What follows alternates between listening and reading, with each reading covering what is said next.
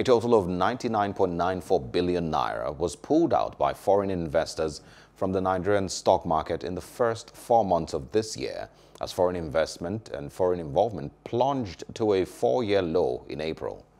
The foreign portfolio investors injected 78.31 billion naira into the market from January to April this year, according to data from the Nigerian Exchange Limited. Foreign portfolio investment outflows includes sales transactions or liquidation of portfolio investments through the stock market, while the FPI inflow includes purchase transactions on the NSE equities only, according to the bourse.